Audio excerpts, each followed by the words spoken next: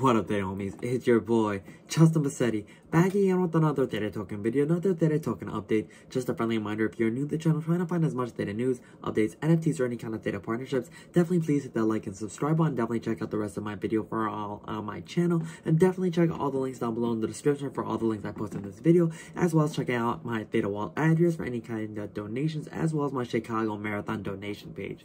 Now diving into today's video, where like we normally do, we're gonna check out Twitter again like the usual, and going on to another article because I have a lot more information for you guys. I'm sure you're gonna find it really exciting. So diving onto Twitter, starting off there, seeing that here Bryan Theta tweeted this article in regard to CNBC. Microsoft is bringing Xbox Game Pass to cloud streaming to smart TVs. So really looking forward to spreading this kind of news for you guys because it's going to be really exciting. Also give Bryan a little follow on Twitter just because he does share Theta news as well as a lot more information in regards to ThedaCon 2022. So really looking forward to that event later on in this year, December of 2022. But going on to this article, we're going to see that, like the article said on that post on Bryan we're going to see Microsoft is bringing Xbox Game Pass cloud streaming to smart TVs so users don't need a console. This article is written on June 9th, 2022. Looking at these little bullet points, seeing that Microsoft said it will first bring the Xbox app to Samsung's 2022 smart TVs and then expand distribution to other manufacturers.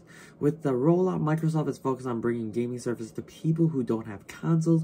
Gamers will be able to play Xbox app with Sony's Bluetooth connected dual sense controllers as well as Microsoft's wireless Xbox controllers. Those are the key points, as you can tell that was on the beginning. So really taking a quick time out and overview of what that really means. We do know Samsung is a partner with Theta. We also know that Sony is a partner with Theta. So as you can tell with this whole decentralized gaming and everything, it looks like this is where we're going. Really looking forward to that because Theta is going back to the roots. I know we were a little distracted in my opinion in terms of the NFTs because of the hype on there, but now going back to the traditional route of gaming and streaming. Looking forward to how this is all going to turn out. And then says 2022, so looking forward to how these TVs are going to be associated, especially since Samsung already released their phones as well as their tablets for those type of NFTs that were going to be released on Theta Drop. But more on that later. Going back on this article, we're going to continue over here, seeing that here's a picture of the gaming of what it wants to look like, I'm sure in the near future, where you do not need a console, which is wild in my opinion. I did game on a PS2, PS3, and also on like, you know, Xbox 360 back in the day, but thinking of playing games on an app and not even on a console just a little wild to me because that's just how the traditional route was. Continuing with the article, we're going to see that Microsoft is releasing an Xbox app for smart TVs, enabling consumers to stream Xbox video games even if they don't have consoles. Microsoft said Thursday that it will be the first bring the app to Samsung's 2022 smart TVs and then expand distribution to other manufacturers. It's a bold bet for Microsoft after Xbox hardware revenue jumped 92% last year. The company said the app will be available starting June 30th in 27 countries. Also taking a little time out over there, we do know that Theta Network is associated with multiple countries other than the United States, also in Asia, Europe, as well as, you know, the US. So really looking forward to this more broad expansion in terms of the project. The move indicates Microsoft is focused on picking up revenue from gaming content and services, as opposed to just consoles, where the company is lagging behind Nintendo and Sony. Microsoft's biggest splash in gaming came earlier this year when the company announced plans to buy game publisher Activision Blizzard for $68.7 billion. I believe this was the biggest game merger in history, so really looking forward to more improvements from there. Gaming is Microsoft's fourth largest major product category, and the company is aiming to lure more users to its Game Pass subscription service, which costs about $10 a month, includes an option for people playing on PCs and streaming via the cloud.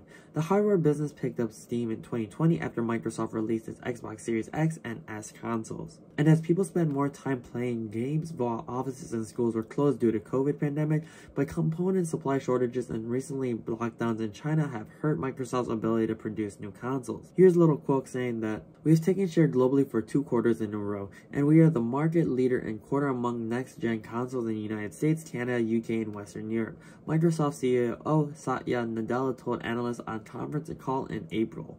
But the overall picture isn't so rosy. London-based researcher Empire Analysis estimated that Microsoft sold 7.7 million Xbox Series S and X consoles in 2021, while Sony sold 12.5 million PlayStation 5 systems and Nintendo sold 24.3 million Switches.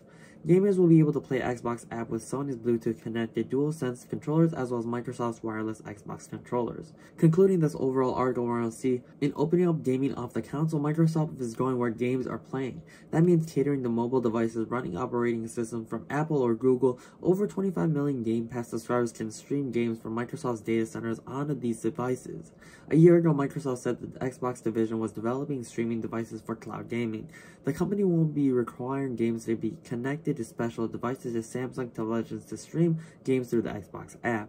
We have made the decision to pivot away from the current iteration of its streaming service, codenamed Keystone, a Microsoft spokesperson told CNBC in an email. We will take our learnings and refocus our efforts on a new approach that will allow us to deliver Xbox cloud gaming to more players around the world in the future.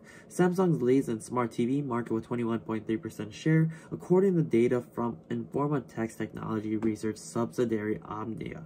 So really taking a quick step back and overall look at what this article really is saying, partnerships between Sony, Microsoft, and Samsung, associated all of them together, in my opinion, just a huge improvement for potentially Theta. Just a friendly reminder there, because definitely do your own research, but Samsung, Sony, and Microsoft all are partnered or at least associated somehow with Theta Network, and really looking forward how the rest of this year is definitely going to turn out, because there's so many updates and improvements and partnerships with Theta Network altogether. I know a lot of people may not like where the price is currently, but you have to understand that Rome and everything great is not built overnight. It does take time in terms of the partnerships, and the price will definitely fall along with that also. But definitely put your thoughts and comments down below what you guys think about this article. Definitely put your thoughts and comments if you play gaming and how you think about non-console gaming, especially associated with Theta and their Samsung smart TVs. There's so much information here in this one article, and I'm honestly so happy that I was able to find it.